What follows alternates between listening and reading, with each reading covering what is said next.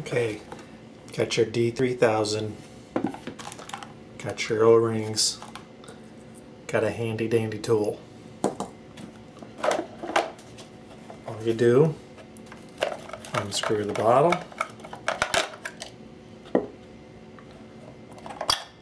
pop out the filter, and for this I'm going to take off the remove thing. You can see in there, that's the O-ring. All I do, I use the handy dandy scissors on my little pocket Leatherman, and I just get in there. Sometimes this comes out a lot easier than others. Basically, once you get it pulled, this is the O-ring. Came out of there. You can see I made a little bit of a mess. So basically all I'm going to do is clean it out with the rag.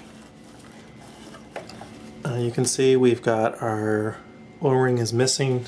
There is the O-rings that we're going to replace it with. Out. Just put it in there. And you can seat it in there. Make sure it's shoved in there all the way around and that there's no parts sticking out. You can see it's seated mostly well in there. It's not all the way in there. Just take your bottle.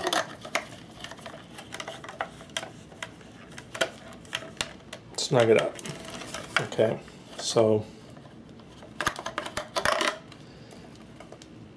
you see that's it seated in there a lot better. Bottle. All you do, put the filter back in,